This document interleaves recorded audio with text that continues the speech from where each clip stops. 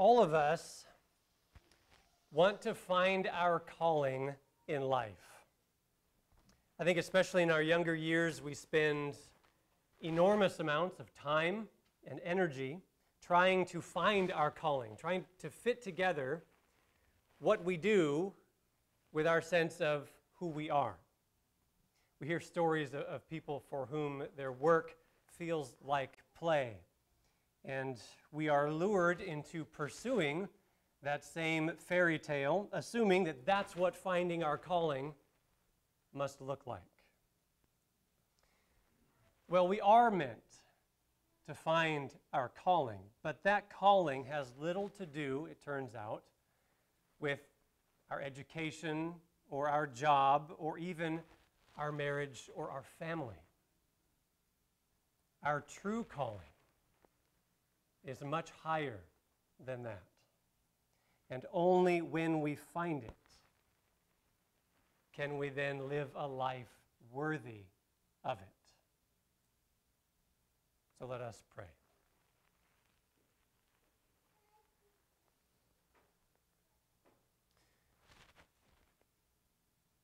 Gracious God, we thank you for your word to us in Scripture. As always, we ask that by your Holy Spirit you would take this word this morning and plant it deeply within our hearts and cause it to grow and bear good fruit for the sake of your kingdom. This we ask in Christ's name. Amen. I'm reading today from Paul's letter to the Ephesians, chapter 4, verses 1 to 7, and then verses 11 to 13. Paul said, "As a prisoner for the Lord, then, I urge you to live a life worthy of the calling you have received. Be completely humble and gentle. Be patient, bearing with one another in love. Make every effort to keep the unity of the Spirit through the bond of peace. There is one body and one Spirit, just as you were called to one hope when you were called. One Lord, one faith, one baptism, one God and Father of all, who is over all and through all and in all. But to each one of us, grace has been given as Christ apportioned it. So Christ himself gave the apostles, the prophets, the evangelists, the pastors, and teachers to equip his people for works of service, so that the body of Christ may be built up until we all reach unity in the faith and in the knowledge of the Son of God and become mature, attaining to the whole measure of the fullness of Christ." Again, this is the word of the Lord. So in the previous chapter, right before this passage, Paul helped his Gentile readers in the city of Ephesus discover their true calling. He told them that along with Israel, the ancient people of God, these Gentiles now shared in the promise of eternal life in Christ, that they were now free to approach God with confidence because of Christ, and that through his Spirit, Christ now lived in their hearts through faith. Paul even prayed for them. He said, "I pray that you may grasp how wide and long and high and deep is the love of Christ, and that you may be filled to the measure of all the fullness of God." Their calling, in other words, and the calling of every Christian, is to know Christ and to make Christ known. No matter what choices you make, no matter what circumstances befall you, knowing Christ and making Christ known is the highest calling that your life could ever have. Therefore, Paul says in our passage, as a prisoner, I urge you to live a life worthy of that calling. Paul invokes his status as a prisoner as if to say, this calling that you have to know Christ is worth being locked up for. Your calling in Christ is worth losing your safety and even your freedom. This calling to know Christ is the pearl of great price for which you would gladly sell everything else. Knowing Christ is even worth dying for, which Paul eventually did. But of course, that means that knowing Christ is also worth living for. And so how do we live a life that is worthy of our calling to know Christ? Well, according to Paul, the answer is one word: unity. Unity. Make every effort to keep the unity of the Spirit through the bond of peace. Be humble, be gentle, and patient, bearing with one another in love. Unity with one another is how we live a life worthy of our calling to know Christ and make Christ known. And we should make every effort to do so. Which means not just some of the efforts, but all of them. Don't just try a few things for a little bit of unity and then when it gets hard, give up. Don't just dabble in unity, Paul says. Make every single effort. Try all the things to achieve unity and peace with each other. And it is hard. It's not complicated, but it's hard. G.K. Chesterton once wrote that the Christian ideal has not been tried and found wanting. It has been found difficult and left untried.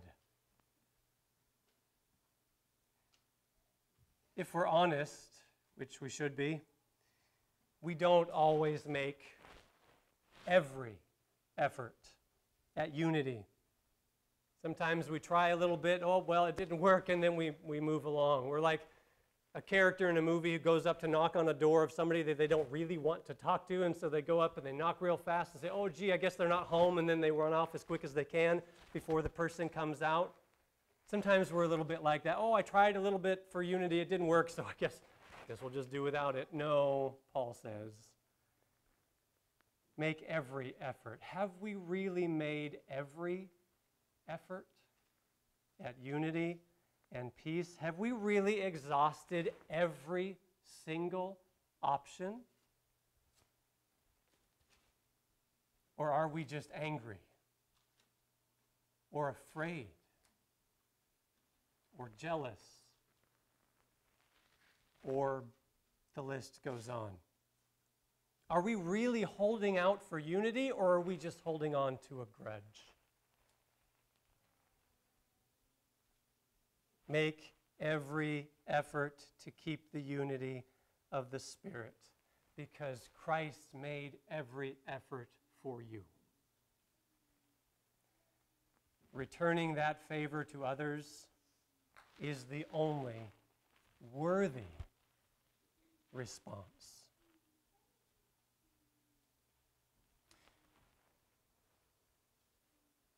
Because unity isn't just what God wants.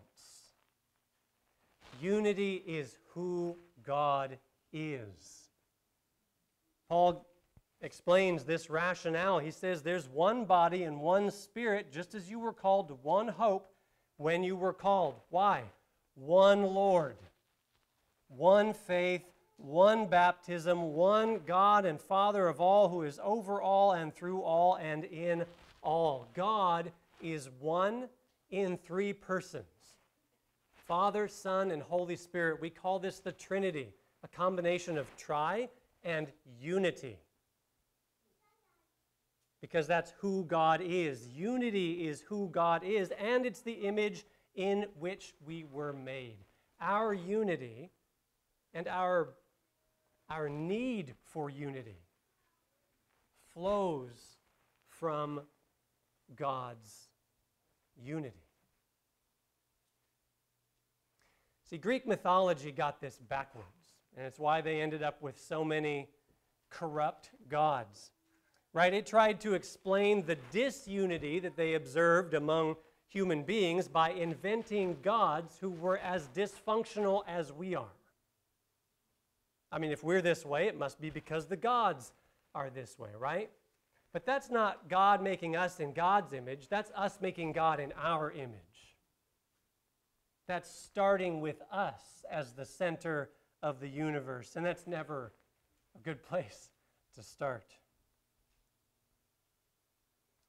Instead, when we start with who God truly is, as revealed in Scripture, as revealed most of all in Jesus Christ, we discover unity.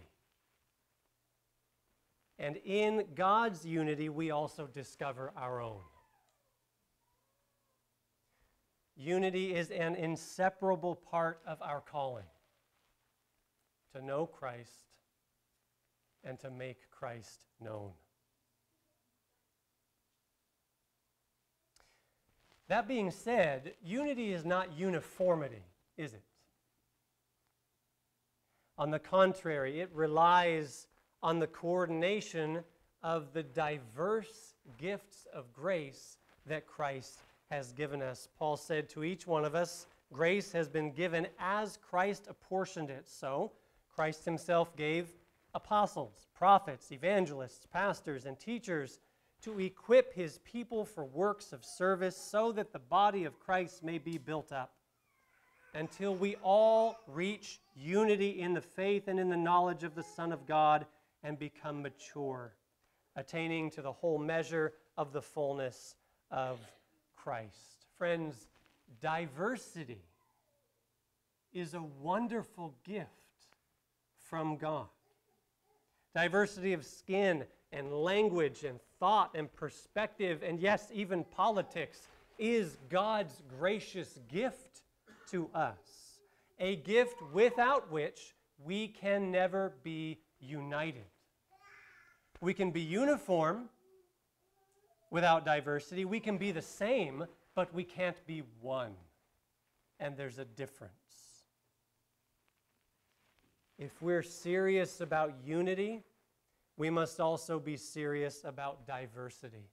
We must make room for the other, for the different, for that which threatens our comfort and our certainty and our sameness. Because when we do, we will find ourselves in the company of none other than Jesus Christ himself.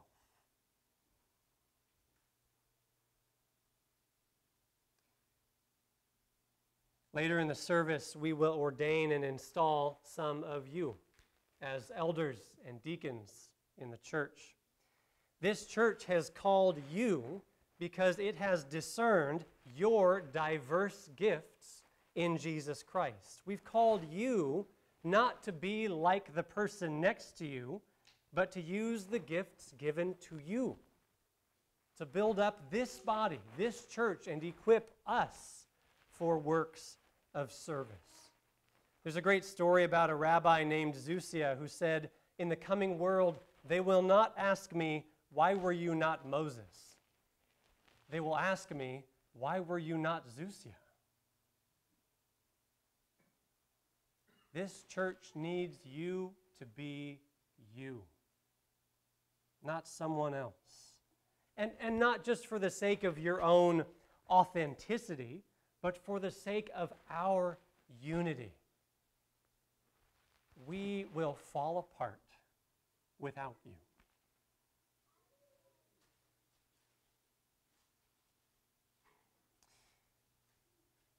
Today, when all of you go home, you can tell your friends and family that you finally found your calling. It is to know Christ, and it is to make Christ known. And friends, we can only be worthy of it together. May it be so. In the name of the Father, and of the Son, and of the Holy Spirit. Amen.